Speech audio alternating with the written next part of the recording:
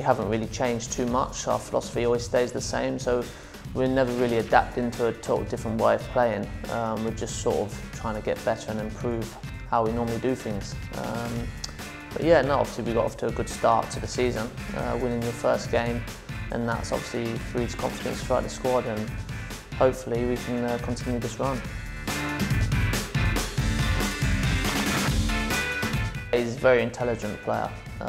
He's obviously a tricky winger as well. He's got pace, and he's going to help us with set plays.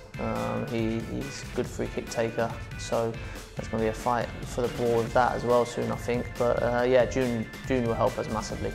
Like I say, he'll get into the pockets, he can slip the strikers in, and he can also score goals himself. So he's going to be a very good player for us. He's training very hard. He does a lot of work off the pitch, in the gym. I think that's helping him as well.